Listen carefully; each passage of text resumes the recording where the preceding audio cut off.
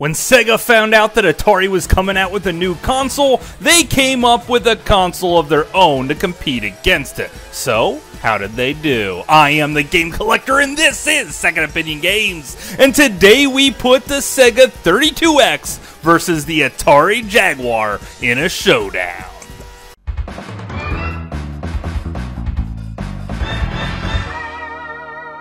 Second Opinion Games.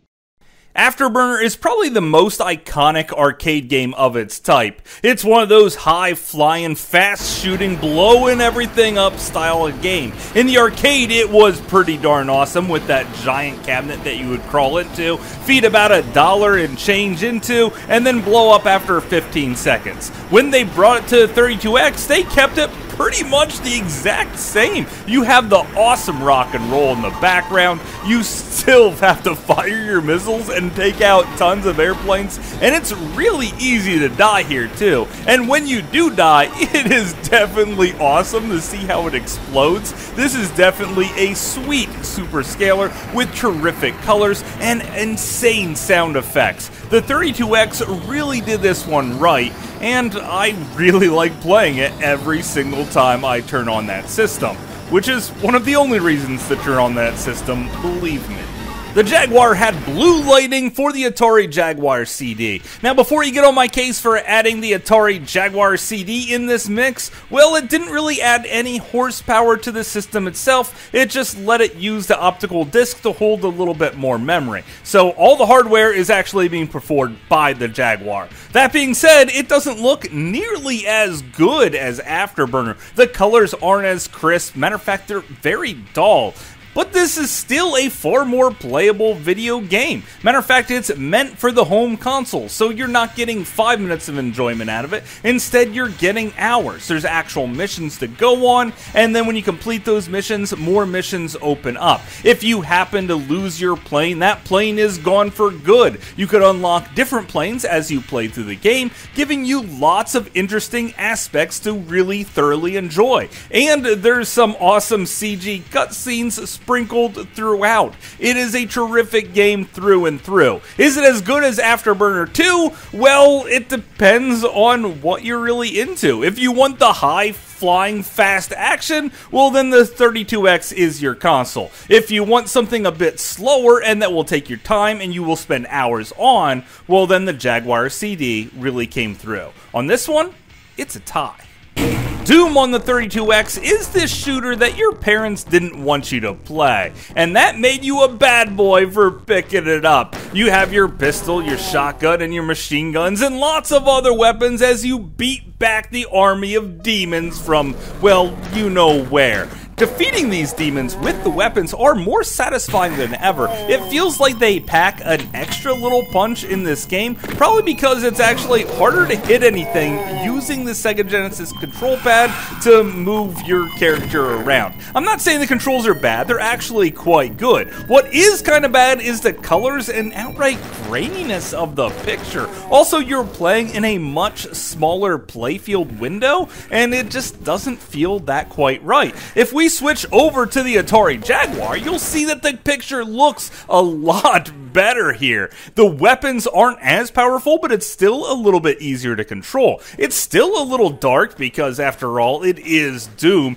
It's far more playable, the frame rate is more consistent, and it's just a terrific game here. However, you're missing that awesome Doom music, which a lot of people really tend to hate. But if you really want to creep yourself out, well then play in the dark in the middle of the night, and then when you hear one of those demons sneak up behind you, holy crap, you'll nearly take a dump in your pants. This is a terrific game, and you could even do System Link. Now, this Sega CD/32X console could definitely not do System Link because who has that many plug outlets in their house? Probably no one. Jeez.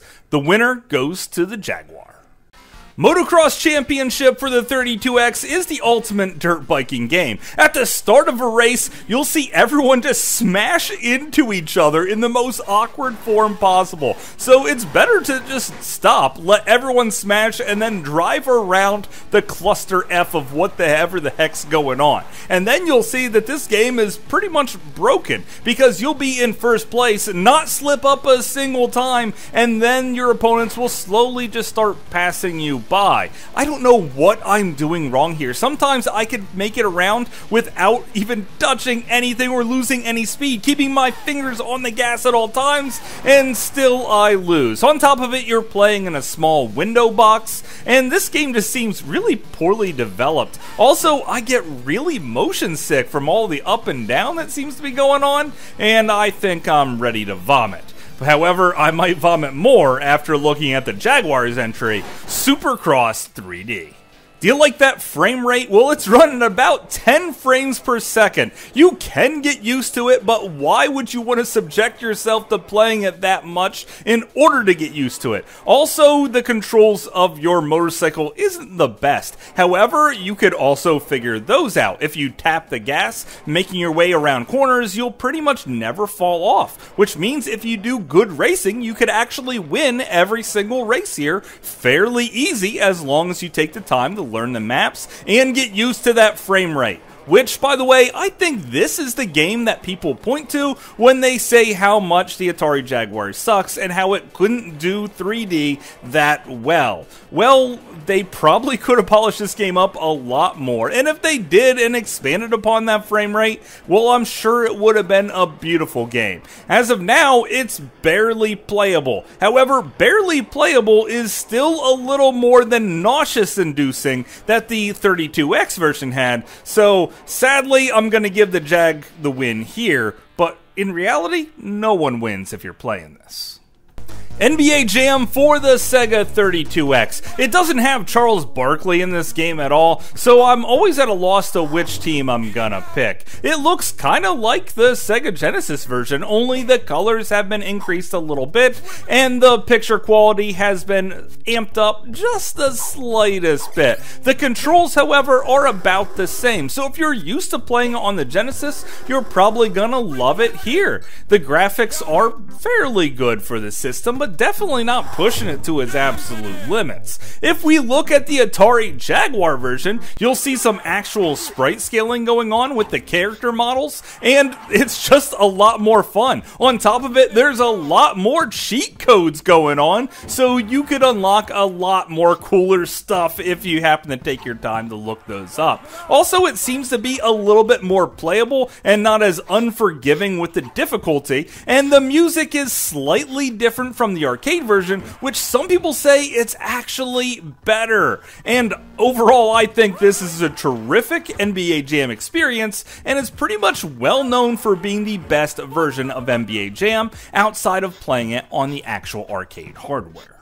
Primal Rage on the Sega 32X is here, the ultimate Mortal Kombat / Street Fighter 2 clone fighting game ever. Now, I can never seem to do any of the fatalities in any Primal Rage game because I can never figure out the controls that well. In this game, I can't even do a single special move. And also, there is a lot of slowdown going on. However, your characters do look big and beautiful, and the backgrounds are absolutely gorgeous. It's really using that 32X color palette well, and it's a mildly playable game. And I mean mild. It's probably best played with a friend. Over on the Atari Jaguar CD system, we also got Primal Rage. Everything's a bit darker. It doesn't have the vibrant color palette that the 32X had. Your character models are much smaller here too, which means that the fighting aspect is just sort of robbed a little bit, I think.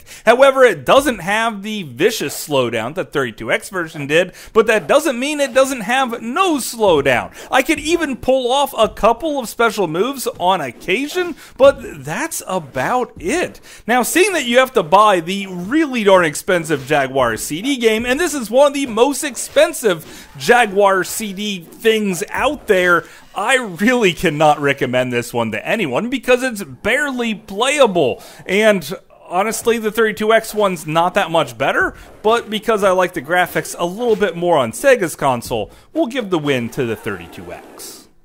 T-Mek is one of the most interesting games on the 32X. It reminds me of a game called Battle Wheels on the Atari Lynx, only stripped down and a lot easier. Now this one pretty much is just drive your hover tank around, run up on your enemies as fast as possible, unload all of your ammo into them, blow them up, get a little bit of armor back, and rinse, cycle, repeat. There are plenty of different levels to cruise around on, and even different missions as you play through the game, and it's pretty much the same thing all the time though. Just maybe one time you have to focus in on one type of tank, or maybe you have to kill everybody.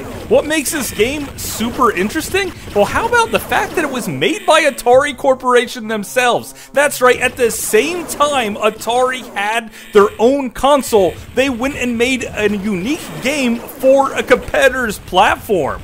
That is just mind-baffling. However, they did it, and they did it with battle tanks, which means our game to compete against it on the Jaguar is Hover Strike. Now, Hover Strike's gameplay is very similar to the T-Mek. You play as a hovering tank, blowing a whole lot of stuff up. However, there's actually mission structure here, which means you can complete the mission and move on and have a variety in the missions that you can complete. Cycling through different weapons and as you pick them up are easy as can be. The controls are a little bit better, but keep in mind you're controlling a tank that hovers, so sometimes you're gonna drift off in one direction. Luckily, there's a brake button which will stop you in your tracks and then put you on the right course. Now, there is a Hover Strike CD, which is pretty much just an expansion of this game, and they fixed the controls and the frame rate, but that's not the game I'm looking at to compete against T-Mek.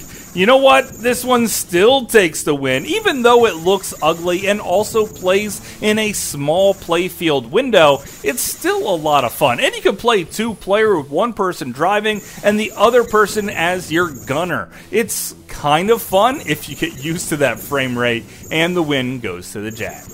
Virtua Racing for the 32X is their premier racing title. Instead of having 3 courses like the Genesis version, it has all 5. You also have 3 different cars that you could pick from in these very familiar maps from the arcade version. The colors are bright and colorful. Everything about this game feels nearly arcade perfect. However, you don't have a steering wheel in front of you. No, you got the Sega Genesis D-pad. And that sort of does its job just fine. There's also plenty of camera angles to choose from, so you can find the one that's just right for you. This is just a really fast action type of game that is great to pop in and have a great time with almost any time. Over on the Atari Jaguar CD, we have World Tour Racing with a frame rate that's not so good. Also, this is definitely one of the most rare Atari Jaguar games out there.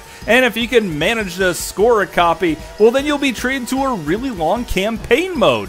And trying to get first place is actually challenging. Sometimes you have to run into a wall in order to make a sharp corner, so it's sort of a tactical thing. I really like the graphics, but the game doesn't exactly run smooth. There's also a course editor mode, which makes you create your own courses. However, without a save functionality here to save your courses, it ends up being a bit of a waste of time. This isn't a bad game, it's just that Virtual Racer is so much better.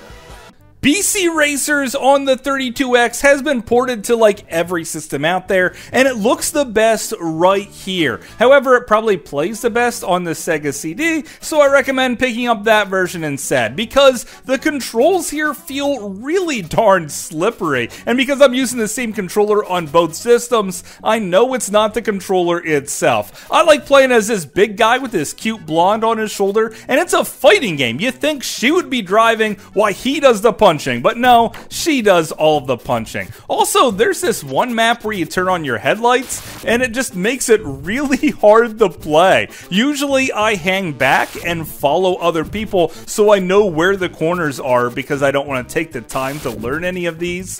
But the graphics are really cool, the frame rate runs at an acceptable amount, and this is a fairly good kart racing style game if you're really into the kart racers. On the Atari Jaguar, we have something extra special with Atari Karts. This is Atari's version of Mario Kart. Now you can turn on or off the hills here while you're playing, and they don't actually do anything, which just makes me a little bit motion sick to play like this, but I thought it might show you a little bit of depth that the game actually has. There's weapons and different item effects that you could pick up on the map itself. There's lots of different maps, even though some of them sort of look like they repeat with the background similar to Mario Kart on the Super Nintendo. There's also no character balancing here whatsoever. You have the best guys, and those best guys have to be unlocked through lots of gameplay. I completely beat this game, which means I have the best guys, which means I can come in first place nearly any time from here on. You could even use the 6-button pad that the Atari Jaguar had to make corners a little bit sharper, and I actually picked my controller up just to play and beat this game. So this is probably the best Mario Kart that isn't Mario Kart in the Super Nintendo style. So the winner goes to the Jag again. Star Wars Arcade was a system seller at the time. It was heavily used to promote the system. It would always be in magazines and on the box art and just all over the place. It had a Star Wars theme where you would shoot down TIE fighters and get into epic dogfights. And when I started playing the game, I found out those epic dogfights were pretty much just hit the brake, let the TIE fighters fly past you, and then shoot them down again and again and again. Even the Death Star itself doesn't really feel that fun to play against because you always have to kill a number of TIE fighters and then move on to the next thing. Heck, even these Star Destroyers, you don't actually shoot them down like I kind of want to. Instead, they're just sort of there as obstacles and screen decoration. So it's really quite sad when I play this game in hindsight. As hyped as I was for it at the time, it doesn't live up to all that box art and press.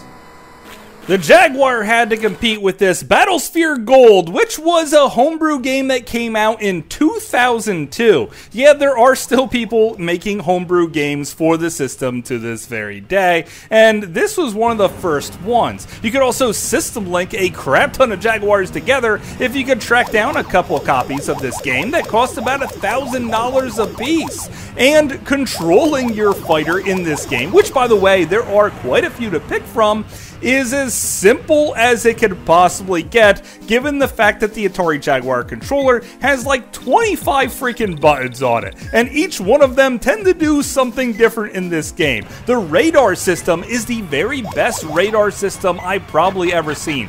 Manipulating your ship in a 3D environment is as easy as can be. Always finding enemies is as simple as putting the dot on your crosshair and flying towards it. Controlling your ship is a lot easier than you might think, considering that the controller had no analog sticks. Instead, they made this work with one single D-pad. This ends up being one of the best games for the system by far. There's lots of different modes to choose from. You could have like a horde mode where it just sends waves of enemies at you, or you could take on the entire empire defending your star base. This is a terrific game and probably one of the best homebrews to ever be created. So overall here, guys, when you put the 32X with its handful of titles against the Atari Jaguar against its handful of titles, well, the Jaguar is probably going to come out on top. But that's probably because the 32X just plain sucked. Let's face it here, guys. After today, I'm probably never going to play it again, and I might just shoot it with my Sega 32. It's a type of shotgun, by the way. But of course, that's just my opinion. Thanks for watching. No good.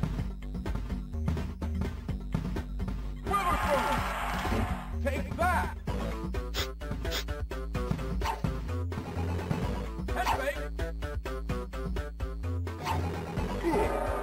Turn up.